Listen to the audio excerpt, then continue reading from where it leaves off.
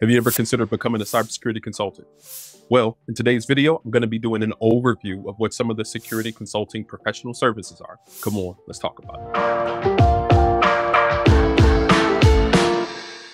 Welcome back to Struggle Security, where we are normalizing struggling in cybersecurity. And today, we're going to be talking about cybersecurity consulting services and the day-to-day activities that we do.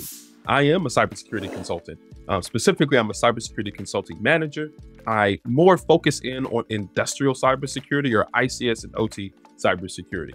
So I have a team of individuals that report to me, but also I work as a technical resource for many types of cybersecurity services where incident response or pen testing, so offensive and the defensive side. So I actually did a video about cybersecurity consulting last year that I want you all to take a look at. And I go over what a cybersecurity consultant is. But today we're going to be talking about the services, the professional services that we do, and also what some of the day-to-day tasks look like.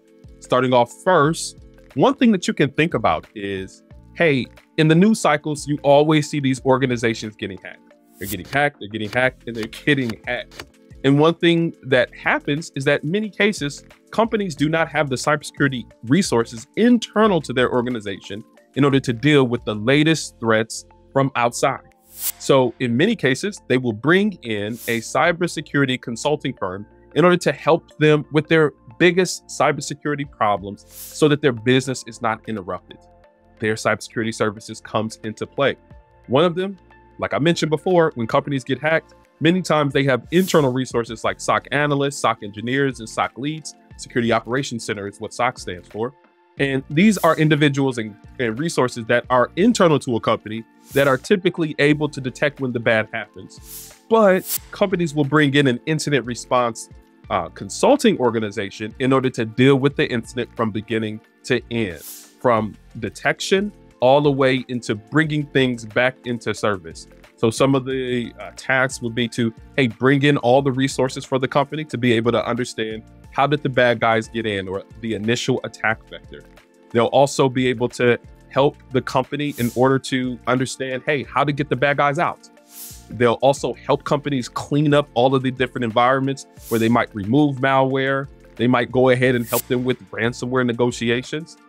But they're also doing things like with communications. They're communicating the technical things that's happening during the incident to the leadership of the organization so that they're able to make better informed decisions. I mean, it's just a wide range of incident response services that happen for organizations or cybersecurity consultants. The second one I want to talk about is that of penetration testing. That's one, right, that a lot of people like to do and they talk about. For a lot of companies, they don't do their own internal penetration testing.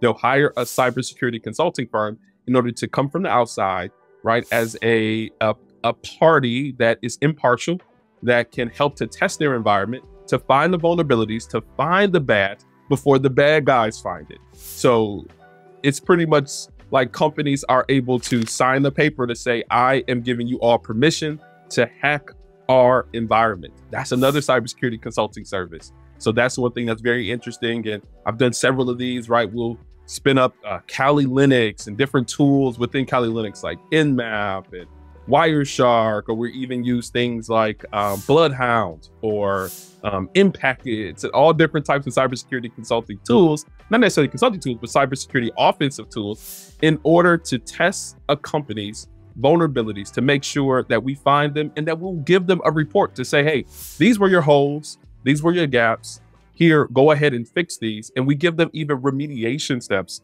for the issues that we found in their environment so that they can be better secure against the outside adversaries. And another one would be that of an overview of a cybersecurity program. Sometimes it's not always technical services that cybersecurity consultants do, but they'll come in and speak to business leaders that are responsible for cybersecurity for the company and be able to go through things like documentation, checking out their incident response plan, giving recommendations for industry standards and policies and frameworks so that it can be more from a strategic perspective than more of a procedural perspective. Might give a company a strategy, a cybersecurity defense in-depth strategy to say, hey, these are the different controls that you need to implement. They're based upon this particular industry standard, and that will help you come closer to what your cybersecurity defensive stance needs to be for your company. So sometimes consultants will come in and do some type of overview or evaluation of what the cybersecurity program is at a company, and then help them get to a better secure state or increasing their cybersecurity hygiene or cyber hygiene. So again, thank you. Hopefully I demystified some of what those cybersecurity consulting services are, but also what some of the day-to-day activities are.